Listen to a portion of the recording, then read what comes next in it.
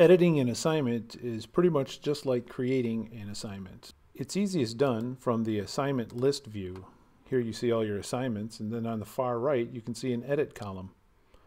And then once you hit the edit pencil, you're given the edit assignment window.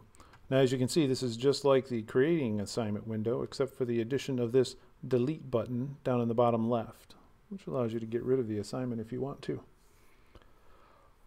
But here I have this assignment, and I can edit pretty much any of these different items. I can add a class to the assignment, and I can change the score type. I'm going to change it over to points. You can even change the students who it applies to, or the publishing information.